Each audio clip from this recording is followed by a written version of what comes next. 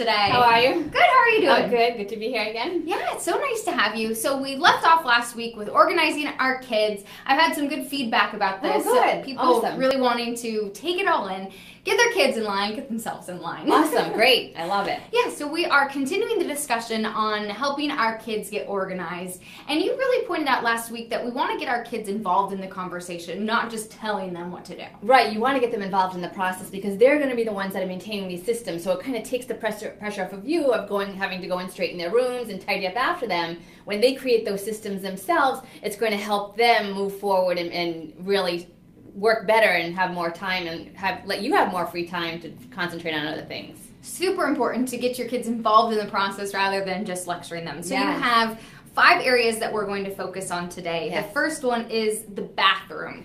Now, if we could all be so lucky to have a kid's bathroom and an adult bathroom. Yeah. I know I didn't have my own bathroom. No, as a I kid. didn't. Yeah, I knew that. No. But let's talk about this, how we can get our kids organized in the bathroom. Sure, and I do have some families that do have the kids have their own bathroom. I was in a couple this week actually, and what happens is when the bathroom's unorganized, it takes kids longer to get ready in the morning because they're touching all different things that they don't need to find the thing that they do need. So having really good systems, and it's just a matter of containing the things that are in the bathroom now, like hair accessories, you know, the hair products, things like that, whatever it is that they're using in the morning, containing them. But I have a really good tip. One bathroom I was in this week, the mom said the daughter was so excited she got mason jars to organize everything. Oh, cute, too. But there's a little hitch to that. Okay. So she had her headbands in the mason jar. So my question immediately, I looked at it, I'm like, that looks great, but how long does it take her to get the headband that she needs? She has to take all the ones out to get to the one at the bottom, and now she's in a rush, so she left all the ones she just took out on the counter, and now she has the one she has, and she moves away from the spot, but now she's got a mess. So I always look at it, I'm like, yeah, this looks really pretty, but again, organizing isn't all about getting things to look pretty, but being functional and being efficient. So I suggested let's get her something where all the headbands are laid out, so that way she can actually go to the one she needs, grab it, and go about her day, as opposed to touching 5 that she doesn't need before she gets to the one she does need. So, yeah, so just little things like that will help them become more efficient. So yeah, the bathroom, streamlining what they're doing, decluttering it, and creating those little organized systems in the bathroom will shave time off their morning, and now you're not running after them saying, why aren't you ready for school on time? You know, because they were fussing in the bathroom, so. Is it good to have, you know, containers, or whether it's drawers or sectionals maybe in those drawers? Yeah. Is it good to, you know, work with your kids, maybe make a run to Target or a Walmart or at the Container Store, something like that, and pick things out with your kids to say what looks good to you, what works for you, that kind of thing? Yeah, taking inventory first of what they have, then physically measuring that space, that drawer, length, width, and height, so you're making sure that drawer organizer does fit. Take those measurements with you, and then when you go to the store, you're just reining in on the ones that fit in that space. So the container store can be so overwhelming, but you know where to go now, and you're just looking at what fits. So yeah, so depending on if you have elastics, those could go in like a little sectional in the drawer, or you could do something hanging on the wall. Whatever it is, think about functionality again and being efficient with that. But yeah. Okay, and you said declutter, categorize, itemize everything to make those things easier. Yeah. So we'll kind of touch base on those. Let's talk about games. I know when I was a kid, I had every game imaginable, and it was the best. I don't know, do kids still have board games anymore? Or is it more of a digital kind of thing? Or I've seen a lot of games. So, and again, it's how do we contain them? It's awesome. I mean, they want to play with them. Maybe half the pieces are missing because they just got thrown around. So me having those categories of games and having a designated spot for them, and everybody knows where that is, and they go back when they're done using them, then I find that there may be different age kids in the house. So some have their own games. Separate them out, put one child's games that they play with in one area and another in another area, so that way they're separated out. So when that child needs to go to her games or his games, they can go to that section. So now they're not rifling through everybody's games to get what they need. And even the adult games, keep those separate from the kids' games. About categorizing them all. Efficiency, again, streamlining and saving time in the home. And are we looking at putting them in all one closet? Are we looking at a toy box? Are we looking at, one room of the house for these kind of things? Yeah, depending, maybe you have a playroom where they could be stored, or a closet, a spare closet where they can go, or if they need to go in the room that the child's in, if you have one child and you want to keep them all together, it's a preference. So I would talk about it with your kids, talk about it with everybody in the house, see where the best place is to store those and where everybody's going to go to them when they need them. Okay. And you said just go through everything and make piles. We love making piles. Yeah, categorize everything out, make your piles, and then get organized. Then talk about, all right, we have these games here, we have this space, how do we want to function, how do we want to grab? It's all about asking those questions.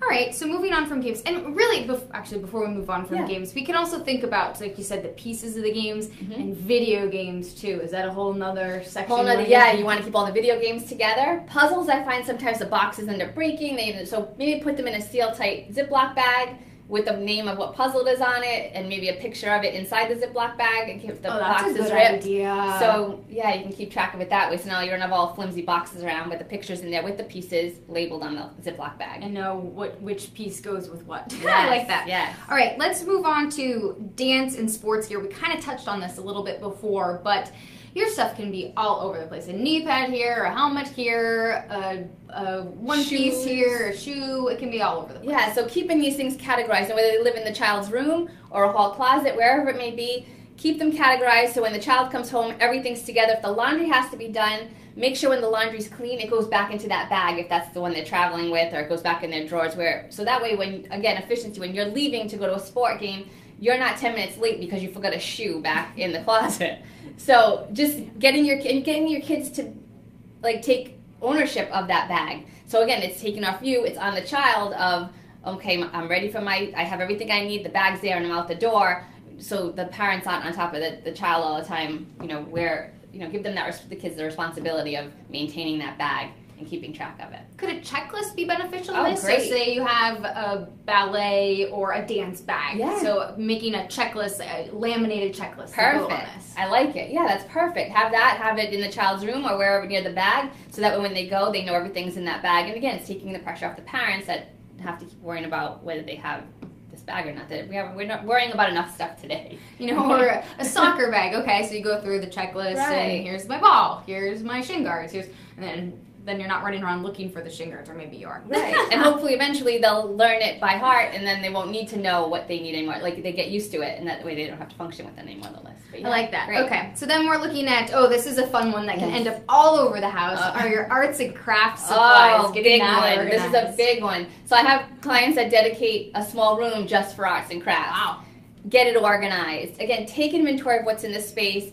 I find crayons, markers, whatever it is all over the home. So you want to take inventory of all these crafts, get them all to one area, categorize it, itemize it, and find good containers for these products. So that way when craft time comes, everything comes out and then everything can go back. Or if you have that room, keep everything categorized. And again, teach your kids why they have to put things back. Not you have to put them back, but the benefits of it. You're going to find things when you need them next time. I'm not going to have to run to the store and buy you a new pack of crayons because you know where the other pack of crayons is. Little things like that. So, and those rooms too, those arts and crafts rooms can become a distraction. Oh, definitely. Because there's so much stuff in that room, and when there's chaos, you can't focus. So even throughout the house with kids, the kids today, they get distracted very easily.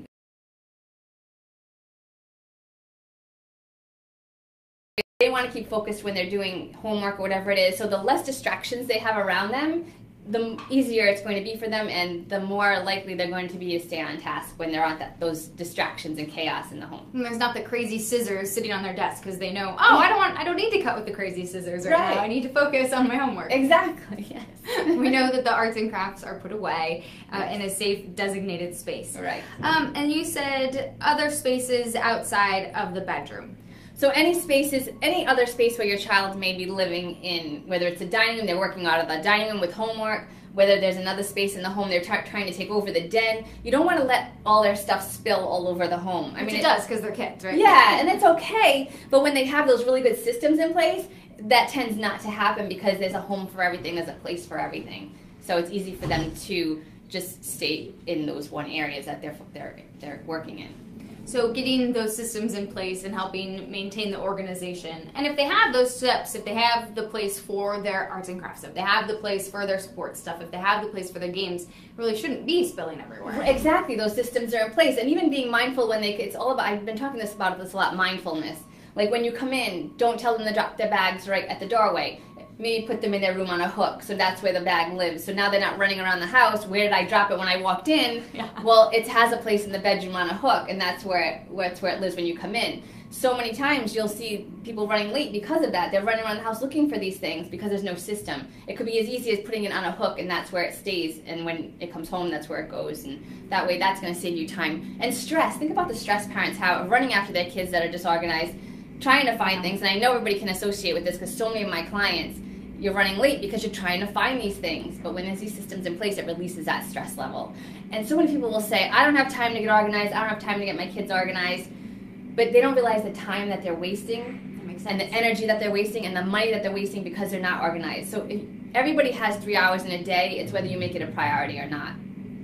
Perfect. That makes so much sense. Yeah. All right, Kristin, thank you so much for You're joining us. welcome. We're getting our kids in line and moving forward to the next topic soon to come. Yes. All right. Thanks, Molly. Thank you, Kristin, so All right. much. Organizing in Rhode Island, and you can find her weekly topics at any time on golocalprof.com.